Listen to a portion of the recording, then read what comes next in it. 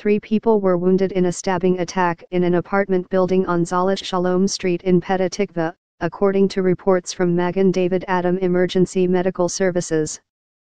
MDA reported that first responders provided medical treatment for 2 people who were stabbed.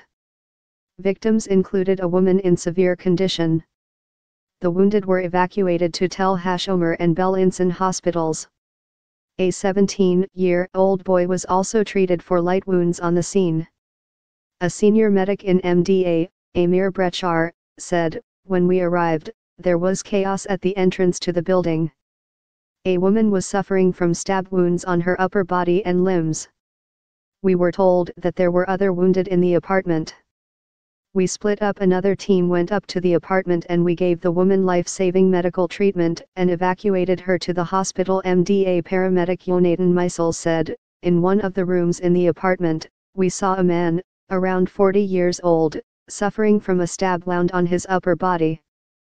I gave him life-saving medical treatment that included stopping the bleeding and bandaging the wound.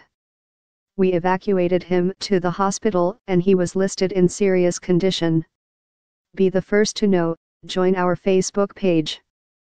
Function, D, S, ID, var JS, FJS equal D get elements tag name, S, 0, if, D get element bead, ID, return, JS equal D createlment, S, JS.ID equal ID, JSSRC equal / connect facebook.net/n_us/all JS number XFBML equal 1 and app ID equal 1634148068997, FJS parent node insert before, JS, FJS, document, script, Facebook JS SDK. It is not yet known if the stabbing was criminal or terror related.